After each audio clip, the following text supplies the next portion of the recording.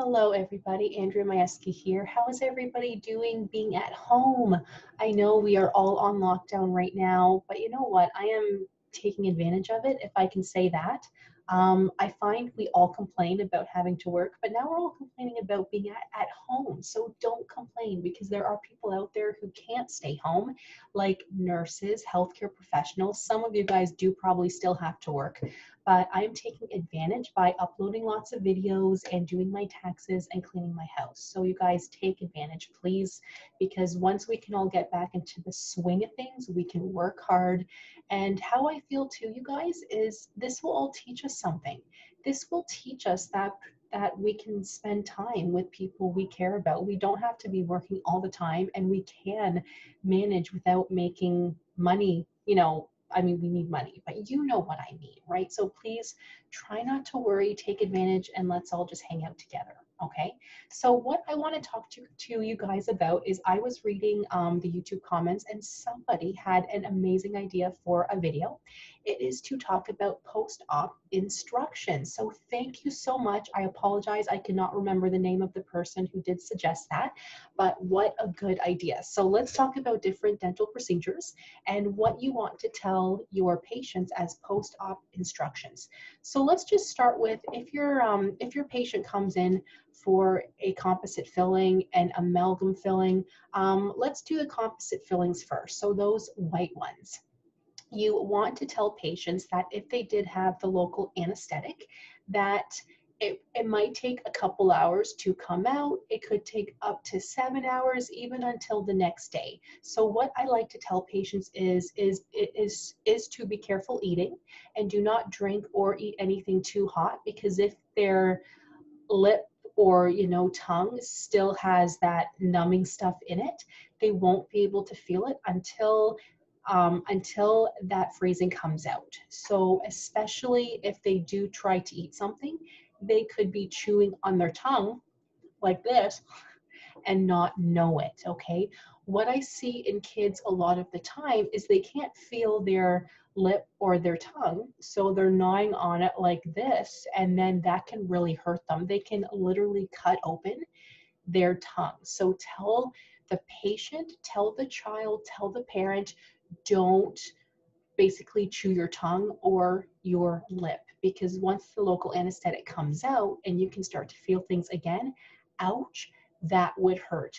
Say this many, many times, okay? Not just once. Say, please don't forget, don't chew your lip or your tongue. You won't be able to feel it until the freezing comes out. But also let them know it might take a couple hours, it might take 8 hours. For me, I had a cavity once.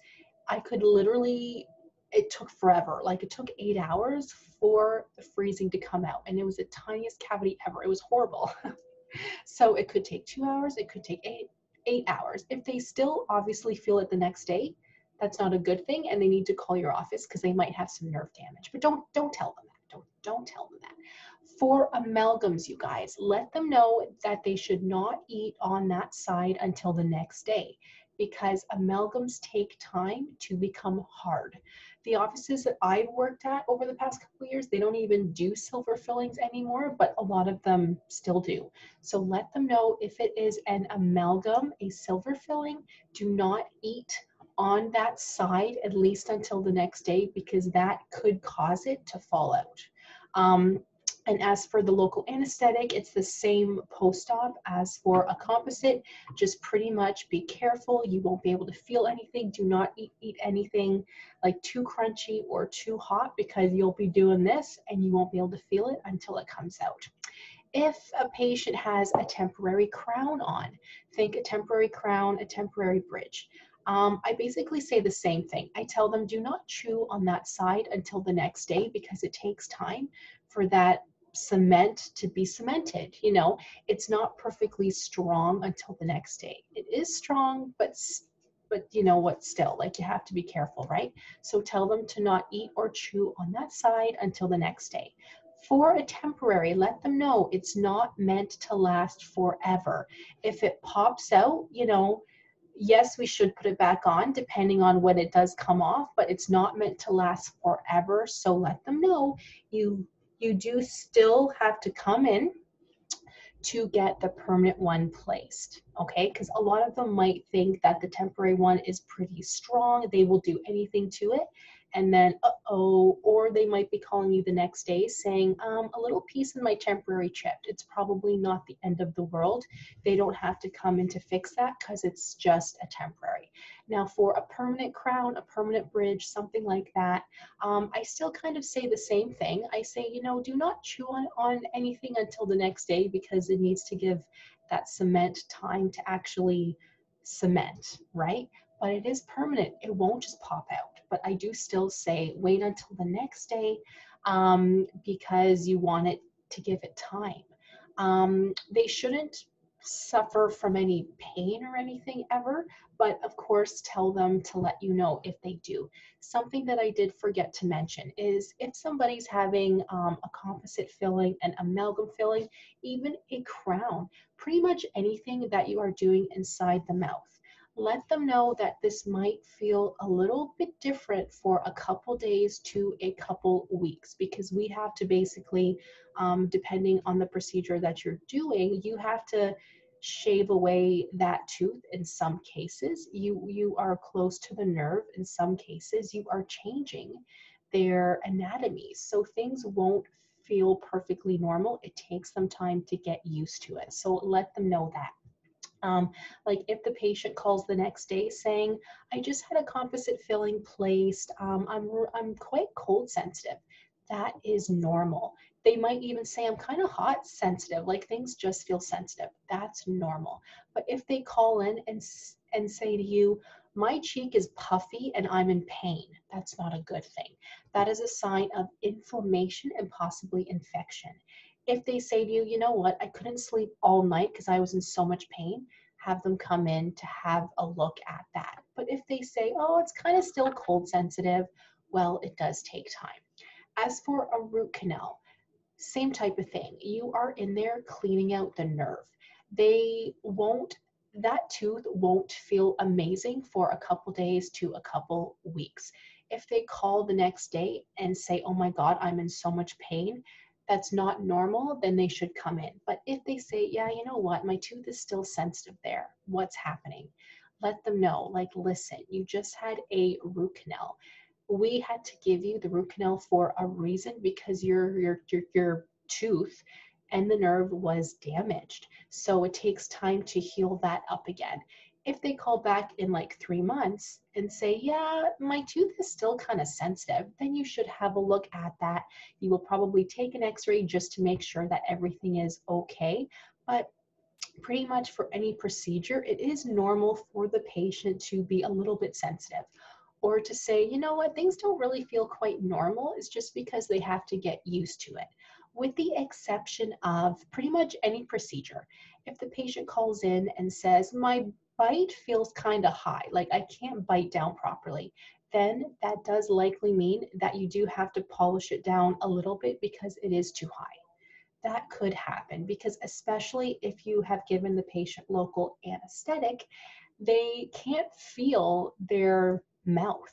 When you're telling them to close down, they can't really feel it. They think they're closing down, but they might not be perfectly. So you are trying to adjust their bite accordingly, but they might not really know what they're doing. So it is totally normal to let them know that if your mouth feels high tomorrow, come on in because it just means that we have to polish something down. Super easy, happens all the time. It's just a little hard to do it now because you can't feel anything. So let them know that.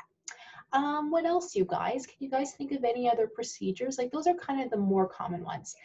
If we're going through dental hygiene procedures, like after a deep cleaning, let them know they will probably be a little sore. They can take Advil if they're not allergic to it, if they do have any pain, and that you will call them tomorrow to make sure that they are doing okay. And to just pretty much do anything that's comfortable for them. If they're too sore, like maybe don't eat anything crunchy and just stick to something like soup or soft foods, you know. After a cleaning, I do tell all of my patients, I say to them, the gums will probably bleed a lot because I did have to get in there to really clean everything, but don't be alarmed. Do not see that and say, I'm going to stop brushing and flossing because my gums are bleeding like crazy. Don't do that. Just keep up with everything and things will get better. If a tooth is being taken out, let them know to not suck through a straw because that's negative pressure. And if a tooth is taken out, there's going to be a hole there, right? So if they're sucking through a straw, that's negative pressure. That can open up that hole, and that's very, very painful. Tell them not to smoke. Tell them not to drink alcohol. I say for at least 24 hours, to be honest with you, because you want that to heal. Let them know, take it easy, relax, and to call you if there's any issues. It will be sore because you're there, you took out a tooth. And once the local anesthetic wears off, it's going to be sore. But if they're in so much pain that they can't handle it, they should call you. Because that could mean that that hole did open up again and it's not able to heal. They have to see you to do something about that. What other procedures, you guys? I'm sure I'm forgetting some. Please let me know if I did in the comments, and then I will continue on. So that was an excellent idea to talk about post-op. But if you guys do still have questions, let me know, please. I'm so happy to help, and I'll see you guys in the next one.